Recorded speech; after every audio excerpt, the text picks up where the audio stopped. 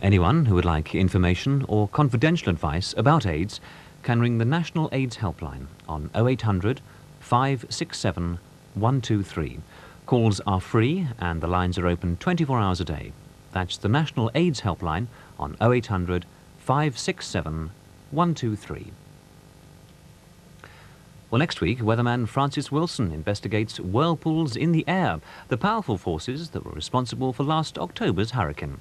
Q.E.D is next Wednesday at 9:30. The search for a star is on, and from over 9,000 hopefuls, a select few have come forward to take part in television's ultimate audition when Bob Monkhouse says, "Opportunity knocks."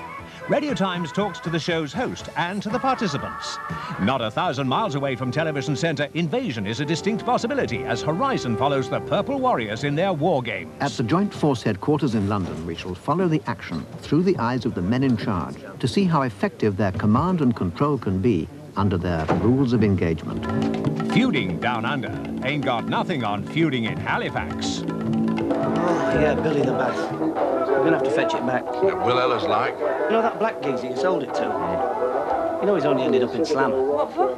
For nicking my wallet. And treasures of the deep are brought to the surface in discoveries underwater. But are the treasure hunters of the seas archaeologists or plunderers? Worth its weight in gold. Make it a week of discovery with Radio Times. BBC Two goes up north in a minute to follow the gangmasters, the local labour bosses who control the migrant workers who fuel the flourishing black economy in the fields of Lincolnshire. Here on BBC One, we head for the small western town of Lonely Dell, home of Lee Van Cleef, the Barquero.